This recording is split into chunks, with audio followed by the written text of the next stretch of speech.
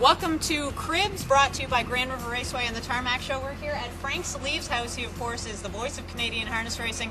We're going to have a good chat with him, so come on inside.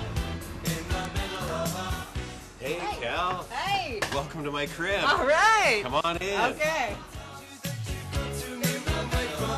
Now, Grey Gladiator, of course, was your name for Admiral's Express. Did that just pop into your head and pop out during a race call, or? I think I had some help and prompting from Dan Loisel at Woodbine for that, actually. But again, during most of the horses, charismatic, storyline that unfolded, this no pedigree Michigan bred that came into Ontario.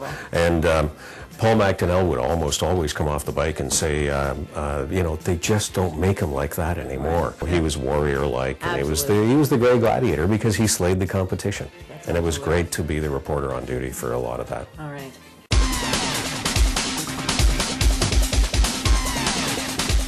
Live racing returns to Grand River Raceway Monday, April 13th. We kick off the season with the unveiling of our Some Beach Somewhere tribute wall and a chance to win one of 50 Some Beach Somewhere photo books signed by Paul McDonnell. For more details about opening night and all the good times in store at Grand River Raceway this season, hit grandriverraceway.com. Grand River Raceway. Expect an experience. Okay, so we're in the kitchen. Tell me a little bit about, you know what, can we look in your fridge? Yeah, do whatever you want to do, In the fridge. All right, you're ready for this? Sure. Ready for this? Sure. All right.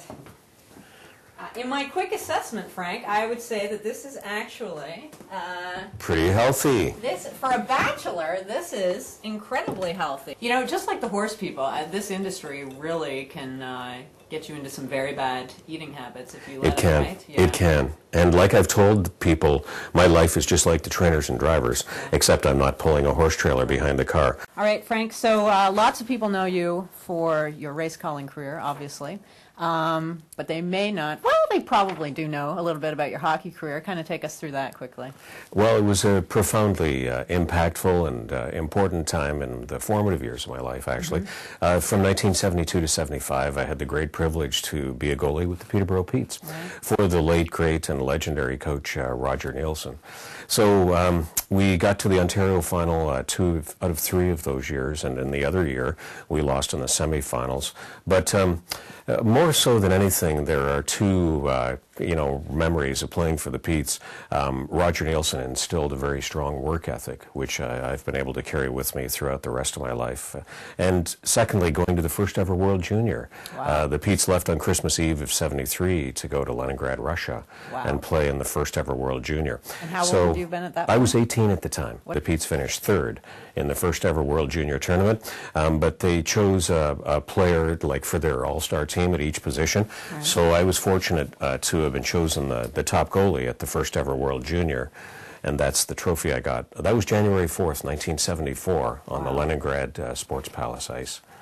So, that is a lot of hair, Frank Salive. Yeah, I had the big 70s hair going, you know. What an incredible experience. It really was. And like you said, something you really carry through with you. For the I had some marquee teammates who were Stan Jonathan, who went on to be Don Cherry's favorite player. Oh, wow. And Doug Jarvis went on to 4 straight Stanley Cups with the Montreal Canadiens after he graduated from the Petes. Bob Gainey was a teammate in my first year with the Petes, and of course he's gone on to be the best left winger in hockey, and now he's... Even I know those names. Yeah, so he's with the Montreal Canadiens still. So being a Petes player is a good thing that happened in my life, and it's something that has stayed with me all the rest of my life. Well, the goalie stance is, First of all, these sticks are... Yeah, these sticks, well, when we played the Russians at the first World Junior, we traded sticks after the game. So this isn't just like fresh out of Canadian Tire? Not fresh out of Canadian Tire. This is from the first World Junior in 1973, 74. Wow. So we traded sticks at center ice after the game, and you can see the Russian writing on it, and that's exactly how the sticks were in the early 70s. The one you have, Kelly, is from the Memorial Cup of 1974 at Calgary. Oh, wow. And actually, the St. Catharines Blackhawks beat us in the Ontario final that year, but I went as their 3rd goalie. To the Memorial Cup in 1974. You put the stick down like that, and your glove hand on your knee, if you're a left-handed goalie like I was. Okay, then it would be like this.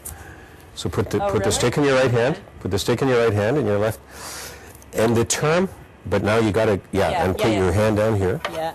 Okay? Oh, Bend your knees. hard, yeah. Bend your knees. Yeah.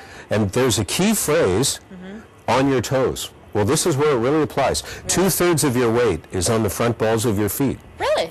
And that's where the term being on your toes originated. The other key component of goaltending is Skates on, even. with skates on, but you can push yourself across the crease faster that way. Yeah.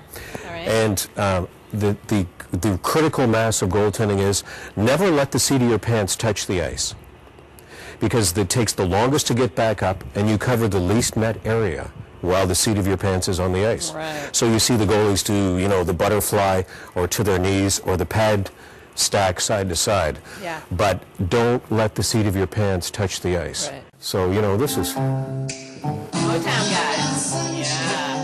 All right. So I love YouTube because it's given me a second chance at all these great songs I grew up with, you know? Right. So I can hear the Spinners again, or the Temptations, Smokey Robinson and the Miracles, all of the great, great golden era of Motown music that I grew up on the other side of the Canadian side, in Leamington and Windsor. Are you a good singer? I'm not a singer. I'm afraid if I tried karaoke, you'd need 15 years of You think so? psychotherapy. But I have been You have able a to great do... voice, so I think a lot of people assume that people with naturally fantastic voices may also carry that over into... And you know what? Nobody's more surprised about that than me. Yeah. But I have been able to do a lot with it, and a surprising amount, having been in 5 Hollywood movies, Yeah. like Lucky Number 11 and History of Violence, and having bit parts in movies like that. Thanks a lot for being with us. Live racing here Monday and Tuesday for the management and staff and the TV crew. Thanks a lot for being with us. Good night from Grand River Raceway in Elora, Ontario, Canada.